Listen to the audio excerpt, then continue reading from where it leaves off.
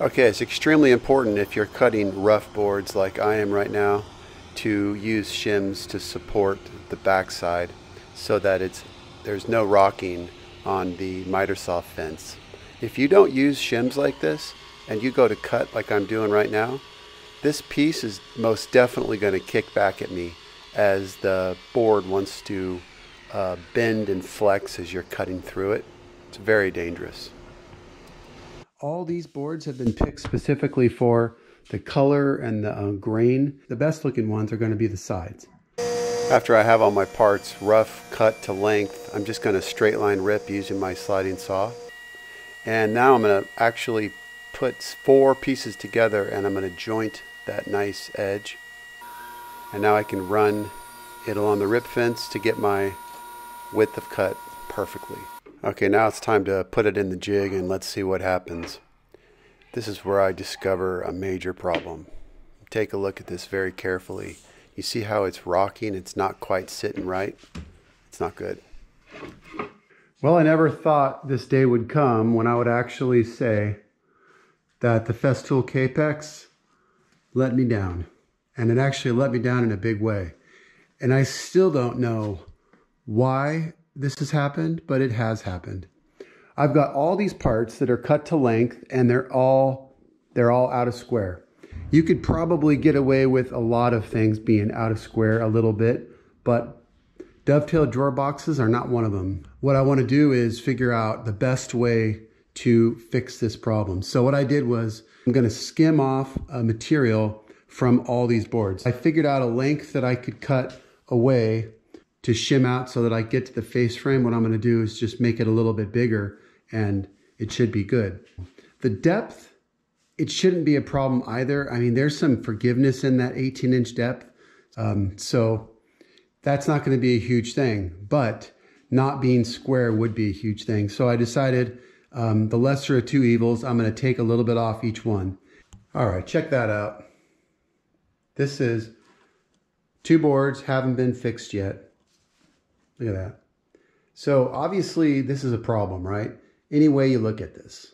It just goes to show you that even if you feel like your saws are cutting perfectly, it's probably a good idea just to double check them. And I just took for granted that it was working. Totally my fault. I should never just assume things are going to be good. Okay, so the first pass is going to be just splitting the difference. I'm just taking about half of what I need to remove off in this first pass. Now I'm going to flip the board, keeping my jointed side up against the fence to protect it from tear out. And now I'm going to use my stop to cut it to the final length. Do this on all the parts and we'll be ready to go. All right, let's see how this is.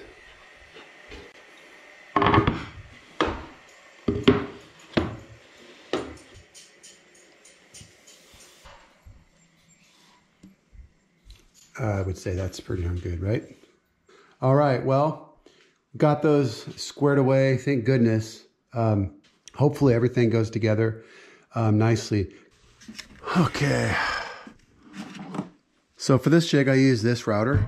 It's a little bit easier to deal with on the router, on the jig. I think I like the comfort of it. I like the grip. And you see how nice it is to be able to just, right? This part is put up here so that it's flush here. And then these stops right here, these pretty much don't ever get changed, right? These guys, and they reference a 90-degree angle. And then what you do is you put the backer board on. The backer is going to really control chip out. It's just big enough so I can clamp it down and it's tight. This part over here is, you could put a piece here to put in there, but I find that not having a piece there is actually better because it'll give you a little bit more clamping pressure. The sockets, the pins go in, that's the front piece. That's done after. So this is the first step, which is going to be the side. This is called the tail. So you can see here, I've got these variably spaced, and that is because I just like the look of it. It's kind of cool. So it's pretty symmetrical. It may not be exactly symmetrical, but it's really close. I have these spaced out here so that I have a little bit of a platform for the router to go on. Also, the router sometimes can drag. So sometimes I'll spray some lubricant on the router and or the fingers themselves. The vacuum I'm going to use is the Rockler one down there. Yeah, nice. So that's good. I think it's pretty self-explanatory. This thing just follows, right, the router. Now the part that's facing me, that's going to be the inside, okay? So I can take it, put it in just like that. I don't have to spin the board or anything. And I know the writing is not going to be facing me. From this side, I like to make my first cut over here and like back out of it so that I get a nice clean cut on that end. And then score the front and then just take it slowly.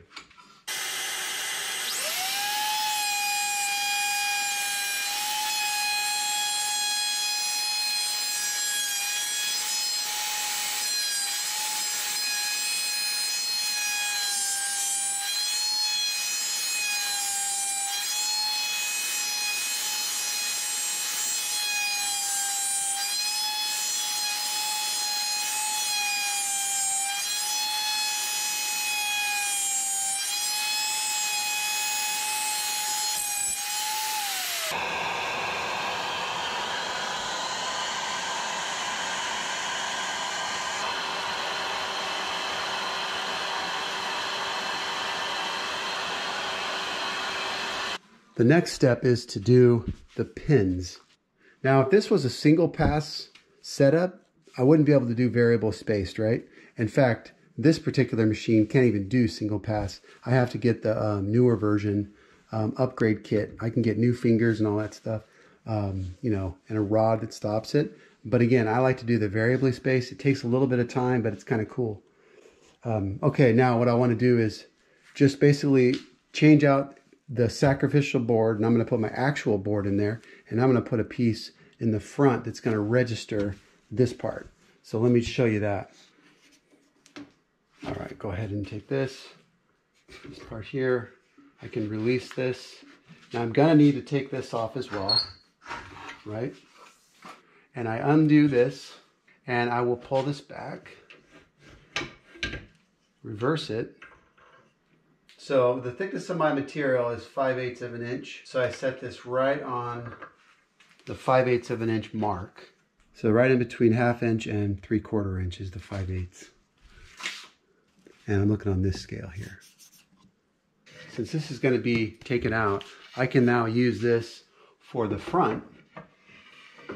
And this is just going to reference how far the piece comes out, right? I want the best part facing in because I'll never see the back and the front, right? So I want the part that's actually nice.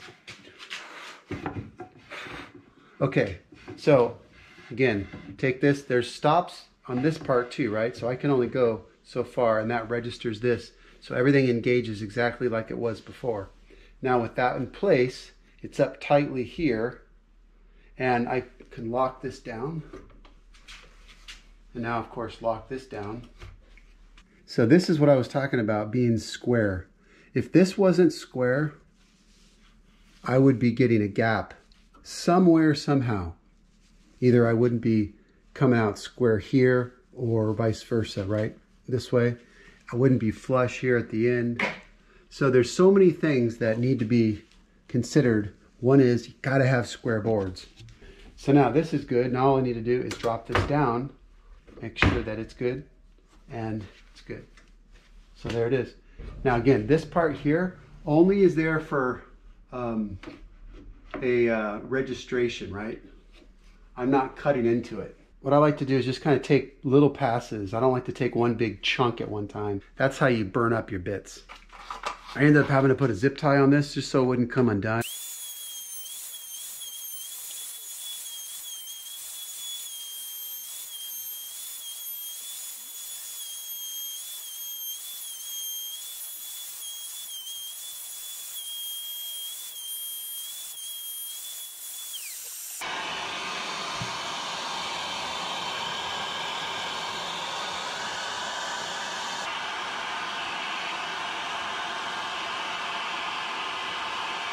Okay, I mean, you know, this is what I'm talking about by a severe mess.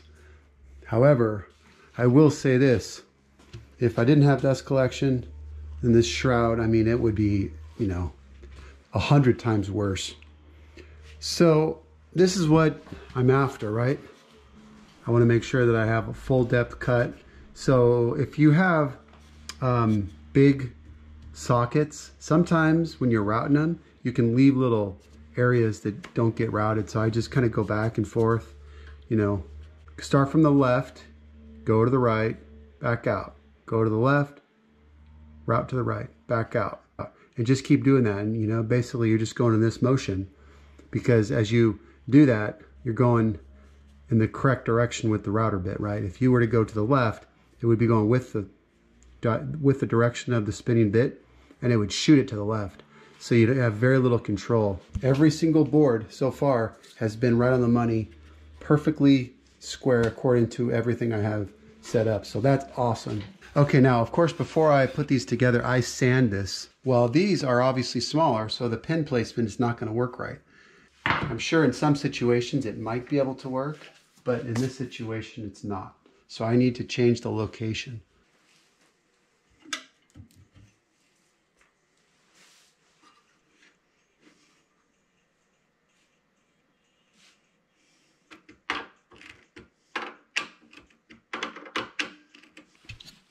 Okay, now I have to fill in those spaces right there. 1, 2.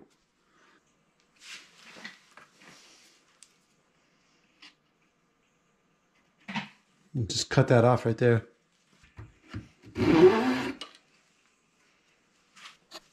So this is friction fit in here, right? Just tight enough to stay put, but not tight enough that you can't get it in. Oh. So now I can just continue the whole process. Now, one thing I want to make sure I do though, is since that isn't going to line up with these, so I want to change this, and I want to do it on this side. And that's going to give me nice clean cuts. All right, let's go ahead and do this.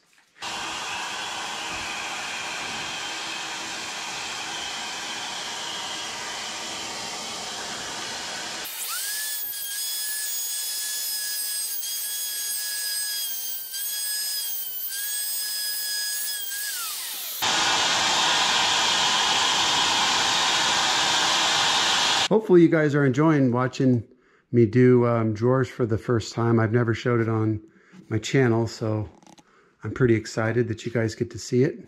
It's nice to just keep track of what's what. So I put a line for that represents the bottom. So I know that's the side that goes up against the rip fence when I do the groove. All right, I'm gonna go ahead and cut some parts. This is gonna be the parts for the bottoms. And as you can see, I'm using the rip fence to give me my final width of cut. The sliding carriage makes this so effortless. And now I've got the rip fence pulled back, as you can see. And I'm going to use it as a stop block to cut these parts to length. This works really well. You can see just how quickly I can make these cuts and extremely accurate. Got to lower this down to 1/4 inch. Got this tape on here to offset the height from the sled to the table. Now from the space here, that just needs to be 1/2 inch. And this is going to be for the bigger drawers. For the smaller drawer, I'm actually going to use a little tighter so I can get more interior space height-wise. Since I'm not using undermount slide, I don't need 1/2 inch. And I don't really have a lot of room, so I'm going to go less than that. If your riving knife is not lower than your blade, obviously you can't do the groove. So that's something to think about.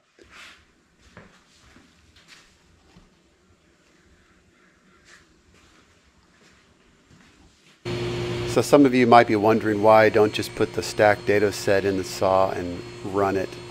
Well, as you might know, the 1/4 inch plywood is never 1/4 inch. And honestly, this gives me a much better result when I'm trying to go for a tight fit on a undersized piece of plywood. So this works really well. And it takes me not that much time. It would take me a lot longer to put a stacked dado set in the saw. So I think this is a great choice. Check to see how it fits. And we got a good fit.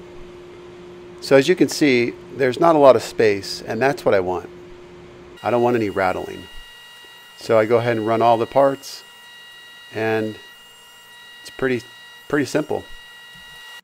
I need to know which ones are going to be the back and which ones are going to be the front, right? Normally what I do is I just pick the ones that have either a defect, maybe one's warped, who knows what. In this particular case, I'm picking these two for no other reason than those ones look really good. And these one's got a stain right there, and the other one has just a little bit of a cup to it. Now, the operation is simple. What I want to do is I just want to get rid of this bottom section, okay? The thing is that I like to put my drawer bottoms on after I'm done building the drawer. That's just the way I like to do it. I like to be able to remove it if there's a problem. This is a completely optional step. It's just something that I like to do. Since this is where the saw blade needs to be in order to be flush, I'm just going to raise the saw blade up. That way when I cut this, it's going to be flush.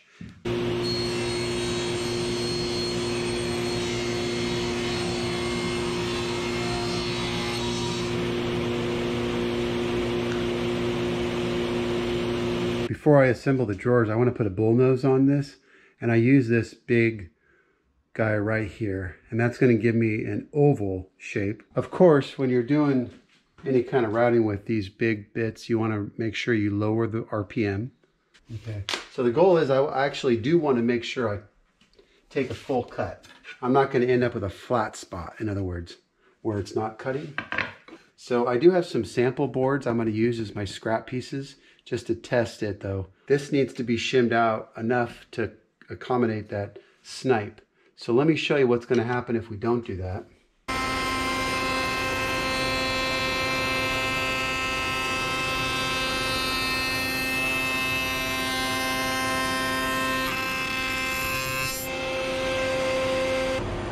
You know, I just want to show you this up close because this snipe is obviously something that everybody's going to be facing at some point in time. So check this out. To loosen up your fence, I take these shims. These are actually table saw dado set shims. Put them back behind my bolts and lock it down. And now after a few setups, I am getting really good results.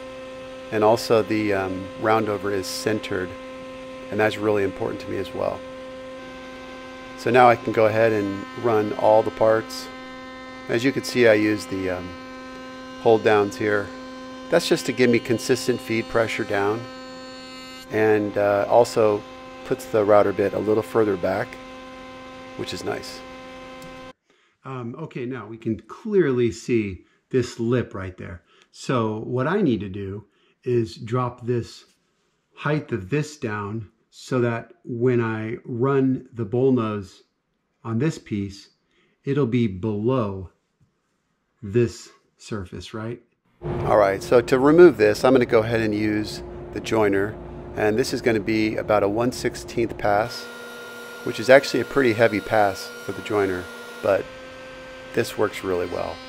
The table saw would have been a lot more work to do this, as I would have had to change the rip fence for every part.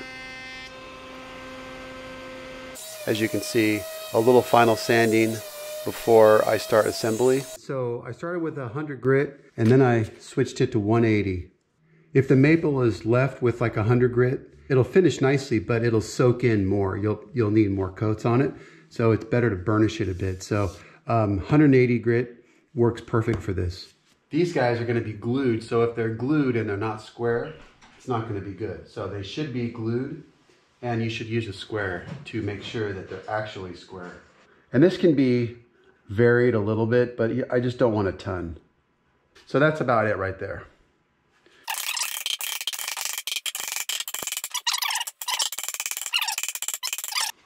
This is the other side, that'll be next.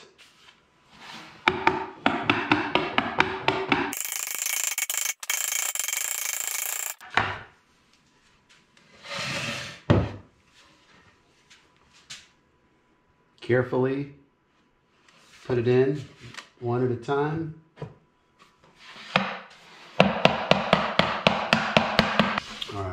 Not quite flush there. All right, I'm gonna put a clamp on this just to pull it a little bit tighter at the front. It's not bad, but there's a little bit of a space there. Let's see how this is. I mean, that thing is pretty darn dead square right there. Yeah, that thing's dead square.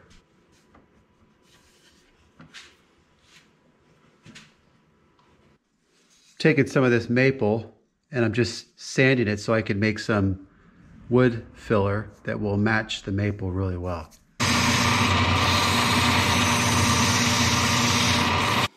It's always nice to have this kind of stuff, and you know, you just never know when you're going to want a little bit of a wood filler, and I use maple an awful lot, so it's good to have.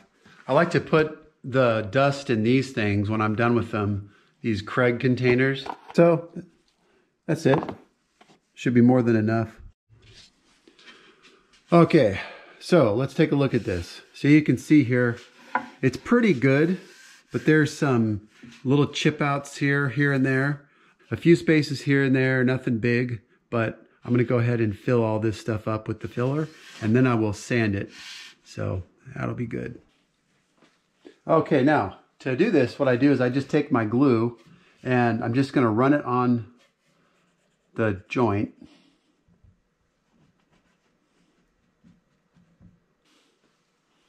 I just take this.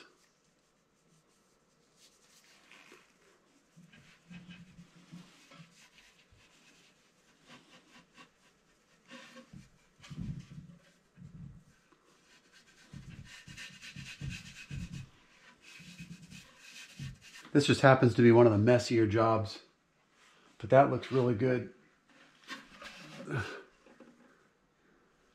Very nice. This has had plenty of time to dry, so it should be good. Go ahead and sand everything. Everything looks really good. Okay, I think you guys will agree. I don't think there's anything more satisfying than sanding dovetail joints. These look absolutely beautiful. It's amazing what a little sanding does, huh? Totally different look when it's sanded. And this is just 100 grit. To finish up the sanding, I'm using 180 grit, and this is going to get it ready for the finish coats. The next episode, I'm going to show you how I put the bottoms in, as well as make a custom hanging file folder jig. You're not going to want to miss this. Thanks so much for watching. We'll see you next time.